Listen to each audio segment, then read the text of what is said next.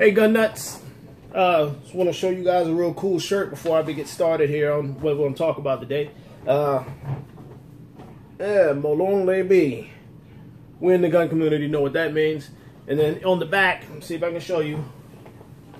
You know, American Infidel, baby. Come on with it. All right. Enough of my t-shirt hype here.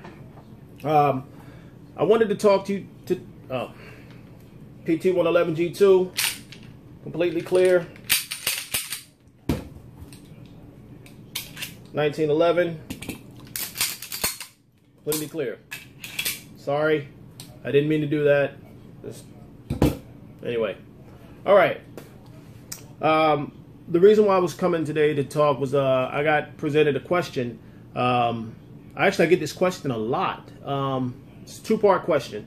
One is, do I carry around in the chamber? Yes. The reason I carry around in the chamber is that there may not be time to rack the slide on your weapon. I have a lot of friends that say, oh, well, you know, something happens, you know, I'll just... Yeah, to me, that's show and tell. That's Hollywood. You know, you're using that as an intimidation factor. I think the gun being out enough is enough of an intimidation. That sound is a moot point. You know what I mean? It's like you don't really need that if you're going to try to use that to diffuse a situation. I think just the sight of the handgun is going to be enough.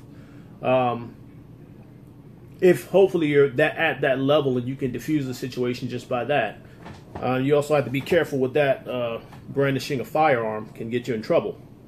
The other part of that is there might not be time for you to rack the slide. You may be already into a fight, a gunfight, and you're being fired at. And that's an obstacle for you to have to defeat because you have to get your gun into the fight. When, to me, you should have already had it ready to go. If you're not going to carry it around in the chamber, in my opinion, then I'm not going to carry my gun. You know what I mean? I don't see a point in it. I mean, I'd rather have the gun than not, but I would rather have a round chambered than not also. Two is, what if you're hit in this gunfight and say you're right-handed like I am and your left hand is damaged? You get hit or you fall and something happens to your hand and it's out of play and you cannot rack your slide. Well, obviously because you are counted on being able to show and tell, you probably don't train to be able to rack your slide off your clothing or your belt or your shoe or the corner of a table or wall. So if you're not going to carry around in the chamber, now again, this is all things that I do. I'm not saying that you have to do it. I'm just letting you know, according to what people ask me, what I do.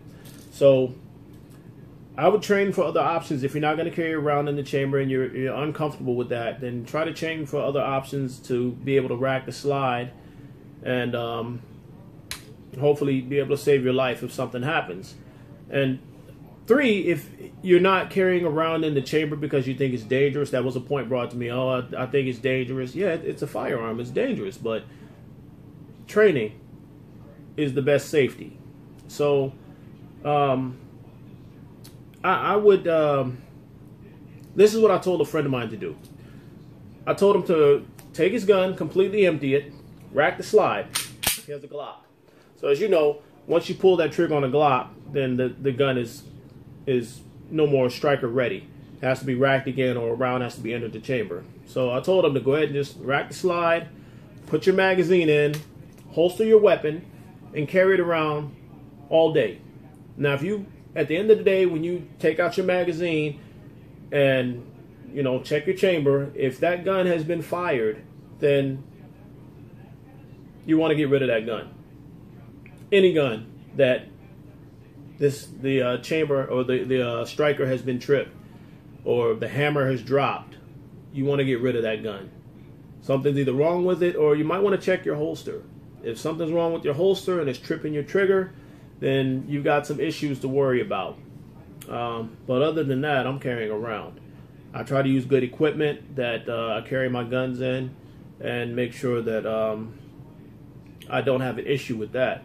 For this, I ended up getting the Vedder holster. It's one of the inside the waistband tuckable holsters. I gotta try to put a link up if I can get a link, or if I can remember what the name of it is, I'll add it in on the editing. The other question I get is, do I use the safety on my gun? Particularly the G2. I've been carrying this firearm ever since I've done the review on it and I've done the shoot on it. I've been carrying this gun daily. And the answer to that question is no, I don't use the safety. I've trained with Glocks and other striker-fired pistols that do not have an external safety, so I'm comfortable with not having to worry about defeating that obstacle. To me, that's an obstacle. If something happens and I'm in a fight, I don't want to have to worry about remembering to trip my safety. So I leave that off. The only time that I do use the safety on this firearm is at night when I'm home with my family and I leave the gun. We have a small college-style refrigerator, like a dorm room refrigerator, in the room on top of our nightstand, because when my wife was pregnant, it was a little easier to have that convenience in the room. Long story short, our son now is almost 3 years old, and he's very inquisitive, but from the distance up that the gun is, he won't be able to get to it. He'd probably fall and hurt himself before he even got to where the gun is. And I can see it, I can reach it, but he can't. And I will go ahead and put the safety on at night and leave it up there just for a little bit more peace of mind for myself. But if there's ever a situation where I'm up with the gun, the first thing the safety's coming off. I don't really care for the safeties on firearms for particular carry guns or anything like that. And I've been using this as a bedside, a carry, range gun, all of those good things. So that's just my opinion on that. Leave me some comments. Let me know what you think about carrying around in the chamber, carrying with the safety on or off, if your gun is equipped with a manual external safety, or how you feel about it in general. Please like, share, please subscribe, and God bless you, and happy shooting.